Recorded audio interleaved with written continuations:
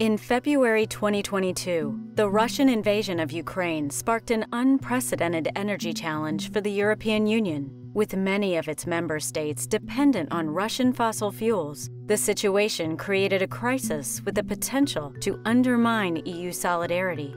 What is being done at the EU level to combat the energy crisis? And what are national governments doing to keep their citizens warm and the political climate cool? In March 2022, the European Commission announced REPowerEU, a joint action plan to rapidly cut Russian gas consumption within the EU by 2/3 by the end of 2022 and completely phase out by 2027.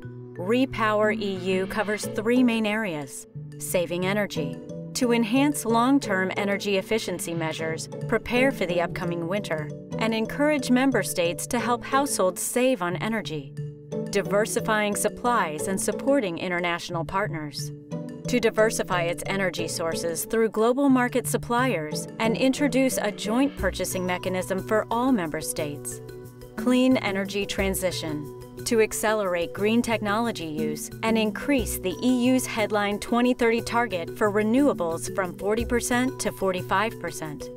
Let's take a look at 3 EU member states experiencing the energy crisis in different ways and what their governments are doing in response.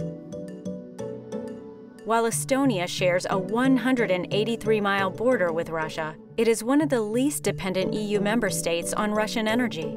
Nonetheless, Estonia still saw elevated energy costs, and in April, the Estonian government paid out approximately 170 million euros to individuals and businesses to alleviate the price spikes. In addition, a newly implemented government program buys electricity at a regulated price of 19 cents per kilowatt for the next 4 years. Anyone in Estonia whose current electricity bill is more expensive will be automatically transferred to the new government-backed plan.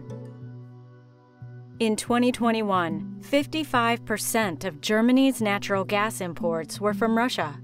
Germany's dependence on Russian gas has left citizens and industry concerned about energy costs this winter and in years to come. In an effort to reduce energy consumption, Germany introduced a nationwide €9 monthly train ticket from June through August 2022. Germany has also lowered the value-added tax on natural gas from 19% to 7% until March 2024.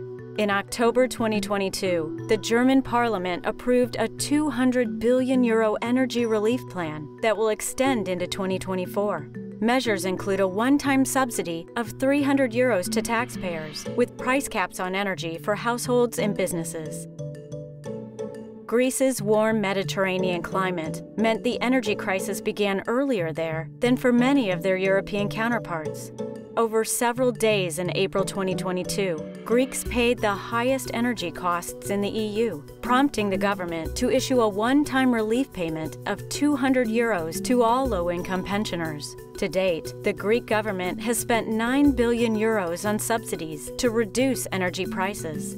In September 2022, 94% of Greek household energy costs were covered by the government. Public sector energy consumption has a 10% reduction target in 2022, with budget cuts threatened for departments that do not meet that threshold. During an October 2022 visit to Greece, German Chancellor Olaf Scholz stated, "Europe as a whole is suffering from the high prices of natural gas, and I am convinced we can overcome the crisis only with solidarity." As temperatures drop and energy costs continue to rise, European solidarity will prevail only if member states remain steadfast in their commitment to Ukraine by phasing out Russian gas and supporting EU-wide solutions to the energy crisis.